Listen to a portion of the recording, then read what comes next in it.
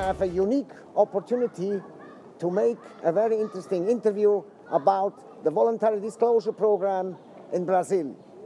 As you may know, the voluntary disclosure program started in April this month and will end the end of October.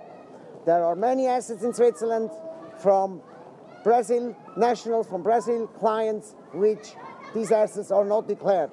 These are illegal assets and held in Switzerland, and these assets are not declared, but now the Brazil government has started the voluntary disclosure program.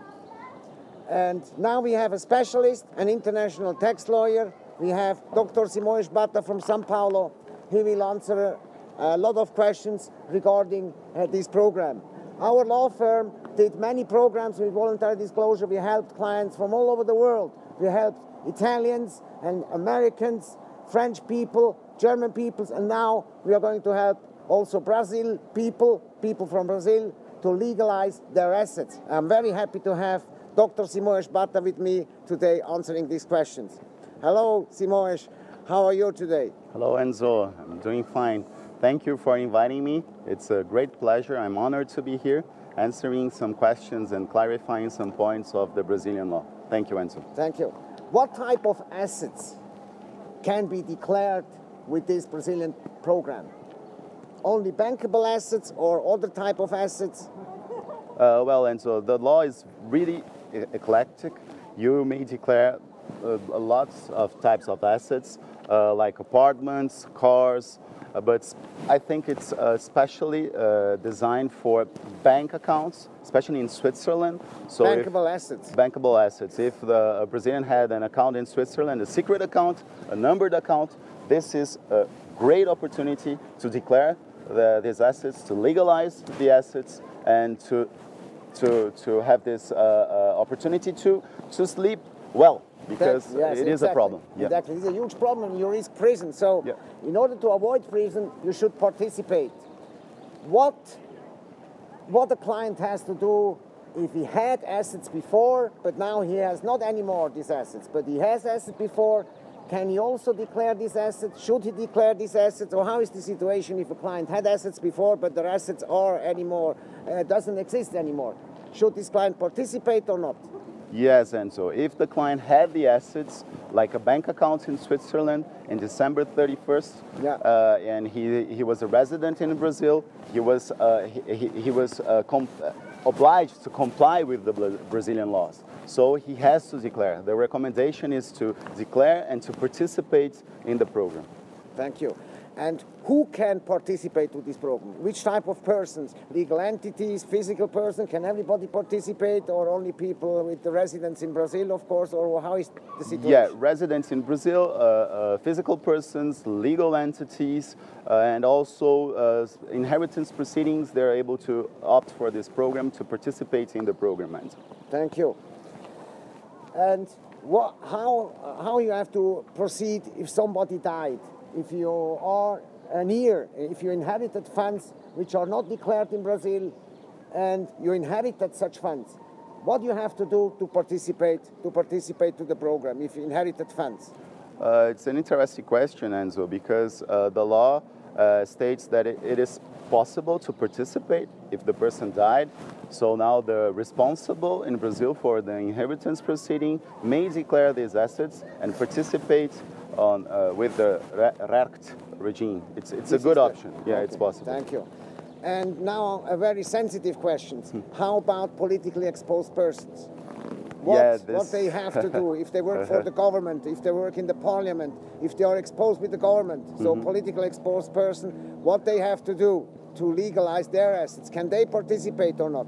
Yeah, you know, Enzo, that unfortunately Brazil has a history of corruption, and we are facing some huge problems in Brazil. So the law states that if this person works for the government and have worked for the government, when the law came out in January 16th, unfortunately, he won't be able to participate in the program. Thank you.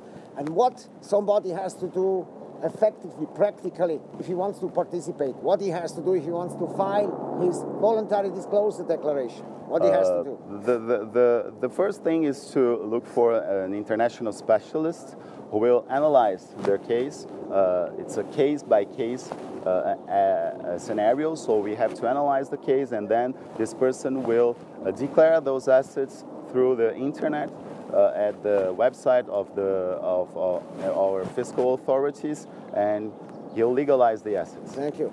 You told me before that we, in our corporation, we are not only offering the voluntary disclosure, but we are also taking care on his situation in the new year, in the starting from the 1st January 2015. It's also important to legalize the situation of the client after the voluntary disclosure, and to give him the right, the tax-efficient tax planning with the right and the most tax-efficient OXO structure. You offer also this type of yeah, I think that this is also important. For the clients, it's really important, because the first step is to declare those assets and to pay, of course, the tax and the fine.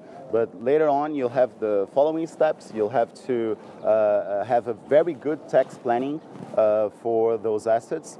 And these services are really important for the clients who will adhere to the RERCT. Thank you.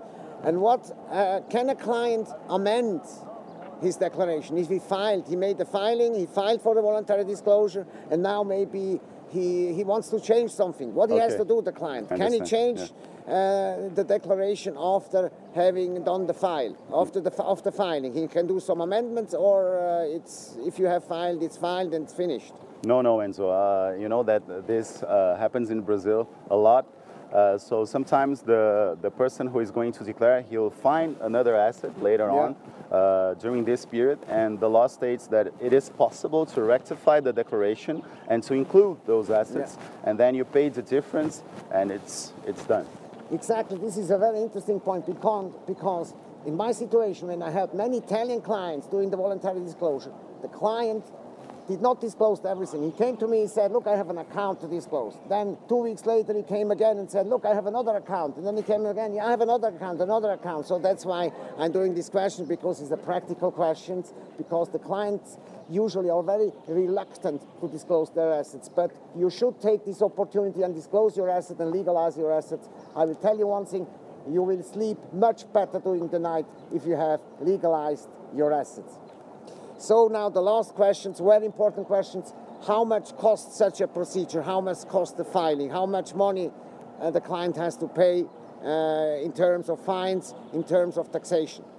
Well, I think that the program in Brazil is really attractive, because the law states that we have a legal rate of 30%, but the effective tax rate will be something around 21%, 22%, which is a good opportunity to declare those assets and to legalize those assets. Thank you very much.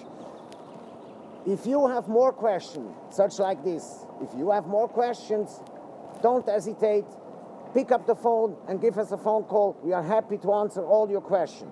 Pick up the phone and dial 0041 44 212 4404 and give us a call. We are very pleased to answer all of your questions. Be rich and remain rich. Have a wonderful day.